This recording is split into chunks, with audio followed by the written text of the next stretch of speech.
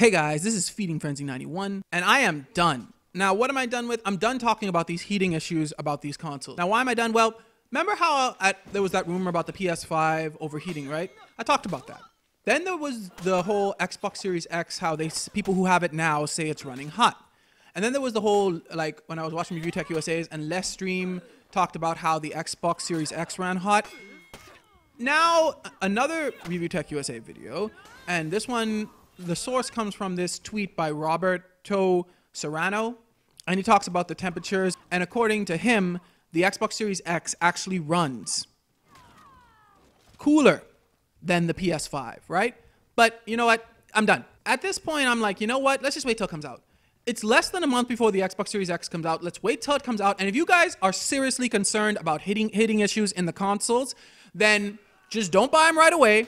Wait till, like, I don't know. So just wait till maybe the YouTubers come out and they actually show the videos and they actually show you how hot they run using, like, whatever the devices they use to test the temperature of the processor and everything when the Xbox is on. And then if there's no, like, serious heating issues, just pick the console, whichever one you want.